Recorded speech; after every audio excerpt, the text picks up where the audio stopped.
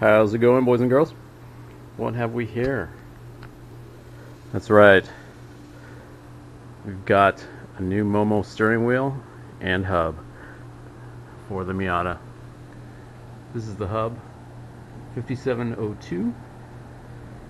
And this is the steering wheel. It's the Mod 07, 350 millimeters in leather, not suede. I think the leather will hold up better. So we're going to be replacing the stock steering wheel, which has seen better days. It's got this cover on it, which is not too bad, but honestly this cover gets really sticky. It's just kind of a crappy vinyl, not real leather, and it's just kind of nasty, and the underlying thing is leather underneath here is kind of scratched up. So why would you want to do this? I'm not really advocating replacing your stock steering system and airbag system, but here are the reasons why I'm doing it. The main thing is, soon after buying this car, it started getting an airbag light. The code was telling me that it was a problem with the computer, which is usually not fixable, after some research. And second, this is a 94 Miata, and I don't really trust the airbags in this year of car. They were one of the first gen of airbags. This is the first Miata year with 2 airbags, passenger and driver, and they are super powerful. And there's a reason why in 1997 or 8 they changed the guidelines for airbags and made them much less powerful. And so the second gen airbags after that are actually much safer, assuming they don't send shrapnel into like the batch that has been coming out somewhat recently and all the recalls are for. But the main thing is that these airbags have been known to deploy. They're now 23, 24 years old. They've been known to deploy just while driving for no reason. When they do deploy, the passenger one is angled in such a way that your passenger may not even get any effect from it. It basically punches straight up and breaks the windshield. The other thing is I have my son likes to ride with me, and he's not within the size and weight range of an airbag in general. The size and weight range of an airbag, you'd be surprised to know, is extremely narrow. It was built for a 50th percentile male, 5'9", and I think about 170 pounds, something like that. And if you're outside the range, either below or above, airbags may not work for you. A lot of people will say, well, it's better than nothing. Well, in a lot of cases, it's not. That small collisions cause airbags to go off, and they can kill you. So that's some of my reasoning why I don't feel like it's a huge safety issue to take it out, that it's actually a safety issue to leave them in. And so what I'm doing is replacing it with this aftermarket steering wheel and hub. The thing about the Momo Hub is that it is pretty much the only hub that has a crush type construction. And so what that means is most of the hubs that you see out there are like these solid aluminum blocks, and they look all milled and pretty and stuff like that. And yeah, they look really nice, but that's not going to do you much good if your head is headed towards your steering wheel.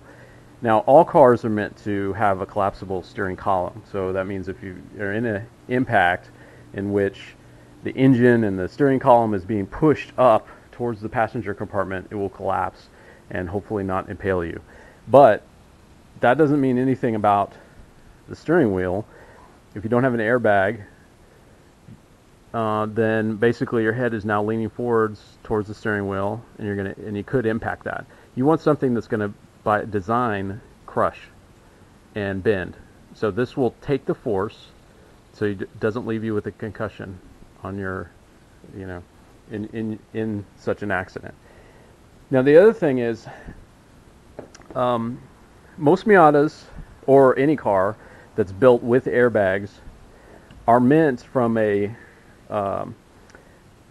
safety belt perspective to go forward a little farther. That they go, they basically are meant to start slowing you down, and then but keep going a little bit farther so that the airbag will take the rest of the impact.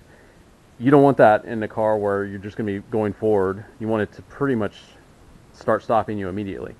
So if you have the stock belts in your car, there is a potential change you may want to make. At the bottom of the stock belt, there's an extra loop of material and stitching. And you can remove that stitching very carefully without doing anything else to the belt. It's just the stitching. If you nick the belt, it's done. Throw it away. Just get a new belt. But if you can get the stitching out without nicking it, you can take that loop out. And that's a breakaway loop, which is what gives the belt the extra space to go forward. And you don't want that. You want it, without an airbag, you don't want to go forward any more than you have to. So you want it to be tight. Now these are aftermarket belts. My belts were fraying and it was horrible, so I wanted to replace it. These are DOT approved aftermarket belts. I decided to go with a belt that would give me, I went with a different color, just a little offset to the beige interior, darker kind of chocolate brown. And then I went with these kind of airplane style clips, which are kind of cool. I like them. They're a little bit more annoying to deal with, but because you got to clip them and then tighten them sort of like you would, in an airplane seat. So this might need to be modified as well.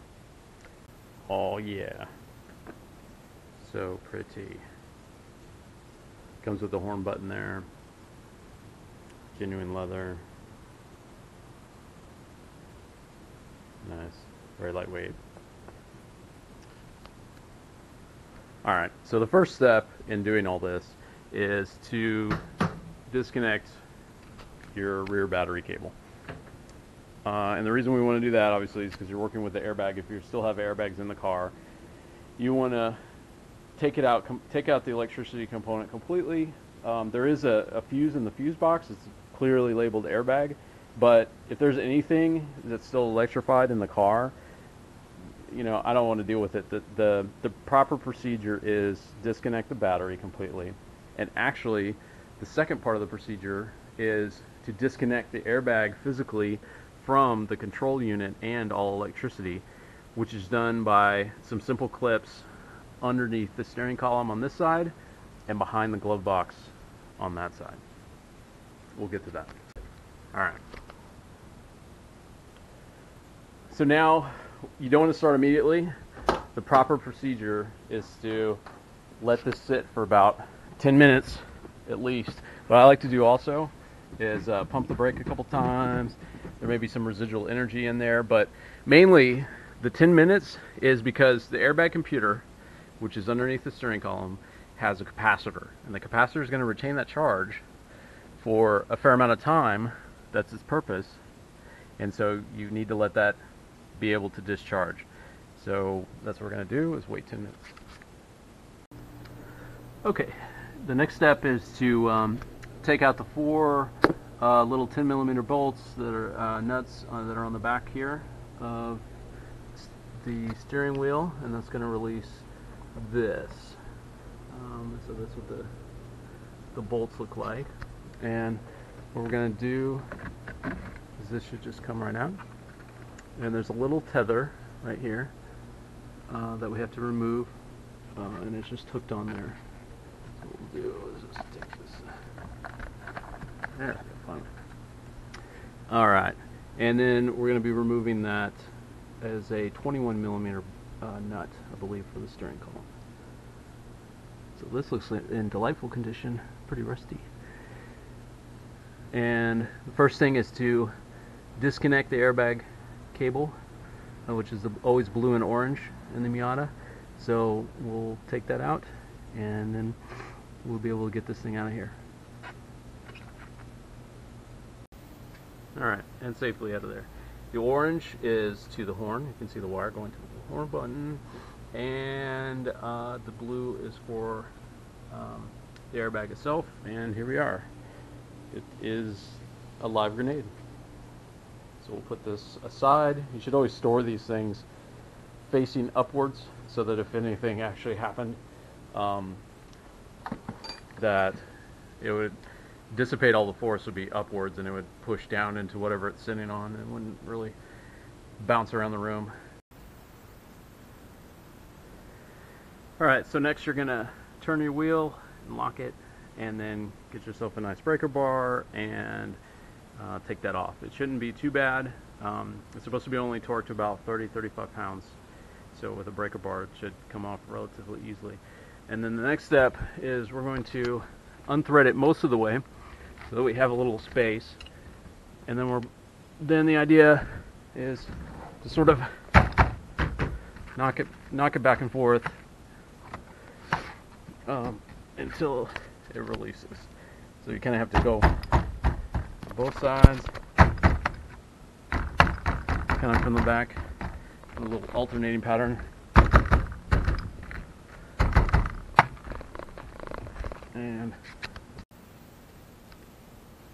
And yeah, a little bit of knocking back and forth, and it'll eventually give up. And the reason we leave a couple threads on here is so that it doesn't accidentally pull off and smack ourselves in the nose. So then we can take this off. And we'll put this down here.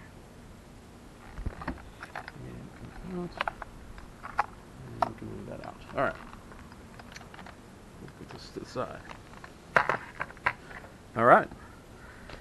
So this is the clock spring.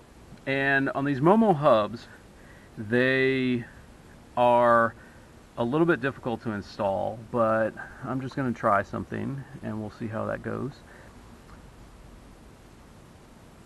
Actually, what we should do is unlock the wheel and put it back to straight up and down. I'll put the wheel back on. It doesn't need to be bolted on, it just needs to be on these splines, and then we will get it back to straight, and that way we can start from scratch. I want to get some good shots of this assembly, since it seems like it's hard to find on the internet, like what this actually looks like. If you can see through this little window right here, you can see the little ribbon connector of the clock spring itself, and that's where this connects to. It's got this relief. This little bracket is basically just a stress reliever so that it's not pulling all the time on it. And there's 3 wires in there, matches up to the 3 wires here. The orange is the horn, and the 2 ones on the blue side are the one that's 2 of them right there. That's for the airbag, and so we'll be clipping this off. We don't need this whole plug anymore, and we're just going to be, and we don't need the blue wires, which is actually red and green once we expose it from this thing. And all we need, I mean red and white. I think this will be green, like a green orange, green red, something like that. That's what we'll have. Now, to recenter the wheel, the instructions are actually right here. You turn it clockwise to lock, then you back off exactly 2 3/4 turns. That's back to dead center. Once you do that, you can then take off your hub assembly or wheel, whichever kind of makes sense. I guess the whole hub assembly. You want this to be pointing straight up at the end, and then you can put it right back on, and that should be centered without any kind of fussing. Okay, so let's take a look at our hub assembly here. As you can see, there's 2 indentations already drilled in here, and that's for the 2 turn signal cancellation tabs, and so that's going to fit right in there. And there's a little marking that says top, which is not in the middle, which makes it a little bit annoying, but the arrow points up and it lines up with the top. The thing about this is that this hub was actually made for a different Mazda, and they never really updated it. As you can see, these wires are in line 180 degrees with the turn signal cab. This is at a different angle, so when we put this on here, obviously that big old bracket's not going to let us mount this. So what we're going to do is we're basically just going to, a lot of people go through all this hassle of drilling out your brand new hub, modifying your clock spring, all kinds of crap. I'm going to modify the clock spring, but I'm going to do it the easiest way possible. what I'm going to do is just break this off such that the ribbon cable is still connected in the back, and we'll be able to flatten it down, and we'll take off as much as possible. As you can see, there's a little bit of space here. There's about a 1/4 inch of space, so that should be enough to run the wire to the side this much and then out through the thing, so we don't have to modify anything. So we'll try that. So mine, as I tried to break this off, it started cracking a little bit too far in. I didn't want to break at the bottom of this plastic. So what I'm going to do is just Dremel off the edges, and then that should make it come off, and then I can see where the wires are, and I can just cut the rest of it off, and it shouldn't be a big deal, and that should be able to lie flush at that point. I went ahead and took out the 3 screws on the bottom that secure the outer surround for the column here, so I could just see it better and get better angle with my Dremel. So we'll see. The mysterious clock spring. Okay, so I cut off the outer connector, which looks like this, and basically this just slides on here, and once I took a little tension off of it, it just slid right off, and I cut around the base. So normally people just cut this part off and leave this intact with the little rivets, but what I plan on doing is smashing this down a little bit so that it can just be flattened, and then hopefully everything will slide on. So yeah, sometimes you just got to do what you got to do. The little plug thing was just not working. You couldn't really bend it around correctly, and the side was tearing a little bit, and I just felt like it wasn't gonna hold.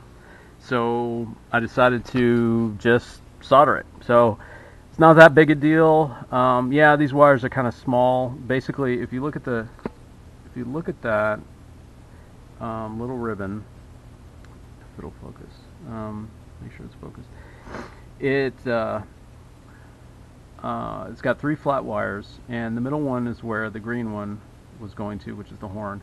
And all I did was kind of melt off the plastic coating that was on the bottom, and did a kind of ugly solder. Luckily, it's got this little backing behind it, which is kind of useful. It protects it from heating up the rest of the plastic or anything like that when you got the soldering iron on there. But I just kind of put the wire, it's a braided wire, so it just goes like kind of around it and under and on top of it, and got me a little solder connection, bent it up so that it would be in basically the right place. This is where the hub is going to sit, and yeah, I mean, so it's relatively stable and it works. So that's all we need. So mission accomplished. Didn't have to modify this, just small modification on this. People might debate whether you should just cut a notch out of here and just rotate this or something like that to line this up more. You still have to hog out some area within here. It's not super, it's not going to fit completely. So there would still be a fair amount of drilling that you have to do onto this, which I don't really want to mess with a safety item. You know, I don't want to compromise the, you know, some people say it's no big deal, but you know what? This is no big deal. Just, you know, break it off, solder. Worst comes to worst, I can replace this whole thing with a junkyard version for about 25 bucks. So no big deal. So I'm gonna go with that, and we'll see what it looks like when it's bolted on. Alright, let's see how this horn button works. Okay, so I got a little electrical tape over here. It really doesn't have to be a ton, just so that it's not going to short out accidentally against the bottom of the hub. But, and then I got a little spade connector that I had laying around to connect to this, because this wire wasn't quite long enough to do what I needed to do. So basically what's happening is the hub goes on here, the wire is going to go through the little hole on the side, and then it's going to connect to the horn button. This goes basically in between right here, this little ring, and this is what is actually going to physically hold the horn button. It's going to pop into it. So when you assemble this, you got to make sure that all this stuff is, looped through and everything like that. Otherwise, but you can do this at the end mostly. So this is going to go through and connect to your positive, and so that's this one on this particular horn button. Then this is your ground, and I made this little connector. It didn't come with it for some reason, but because there's so many different ways that a steering wheel horn button will connect, so they didn't provide everything, I guess. You have to kind of come up with how it is for yours. But this is just going to connect to this little tab right here, which is of course bolted right here, actually like that, and that's gonna ground it out, because obviously this is connected here, this is connected to the steering column, and as we saw, that produces the noise. So when you push the button, it should ground out. Alright, just got back from a drive. Looks like everything's lined up. Didn't have to take it off. I only torqued this down partially, not all the way, and I only torqued these hex screws down just lightly. I hear they can strip kind of easily, so I don't think they need incredible torquing. So anyway, now it's time to get that horn button in there and tape this off so we wouldn't have any loud noises while turning the wheel. And then we can take this guy and hook her right in. That looks sweet. Okay, so got that torqued down, and it's supposed to be 31 foot-pounds, something like that. What I did is I slid this in just a little bit, so that it's all the way around. There's a little ring in there that provides some springiness, and at this point you can still kind of turn it. So what I want to do is just line it up exactly, and once it's there, then I can just push it home, because the best way to get this out is not to pry it out, but to take the wheel off and push it out from the back. Okay, that looks good. I don't want my wheel Momo to be off center. There we go. Nice. Man, I like this button actually. This is different than the one that was in the pictures actually, that on the website where I bought this thing from, and I bought it from Amazon, but it was a reseller on Amazon, so those guys come and go, but same price pretty much everywhere from authorized dealers. But this one looks nice, a little black and silver. That's sweet. That goes perfectly with kind of everything else that's going on in here. I'm trying to go with silver. I may coat this with, this isn't an interior video, but I may coat this with, not coat, but wrap it with the same vinyl that the dashboard is wrapped with, or the side panels is wrapped. So that is it.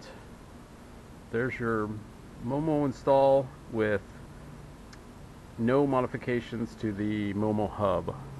0 zip. Works just fine without it.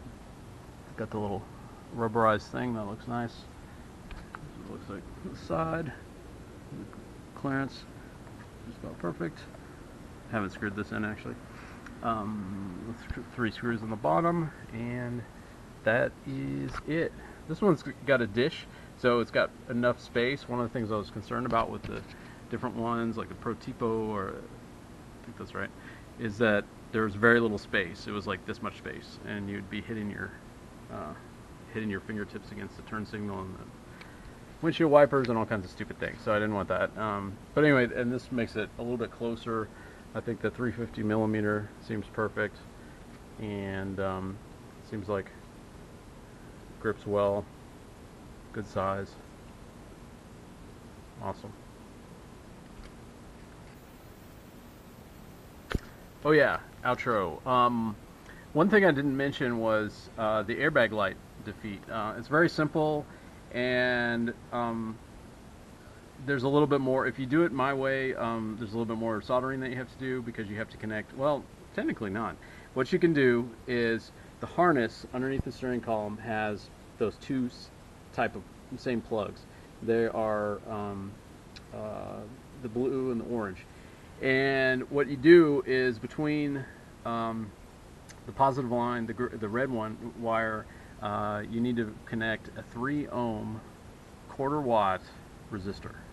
And if you don't have a 3 ohm, you can make a 3 ohm or a 3.3 ohm by using the more common 10 ohm, 3 of them, and just twist them together in parallel, solder those in line in between the harness and the rest, and you'll be all set.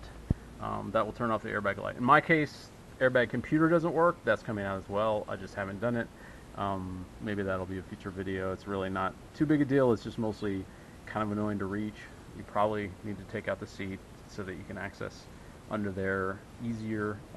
It might have been a little bit easier without the steering wheel on the car, actually, but either way, it's coming out, therefore the light's going to stop. So it won't do that thing.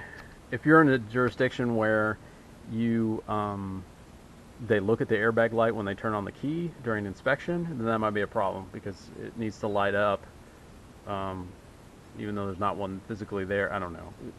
You'll have to deal with that. In my jurisdiction, they don't care about airbags. It's not an inspection item, so I don't have to worry about all that. It can blink, it can do whatever it needs to do.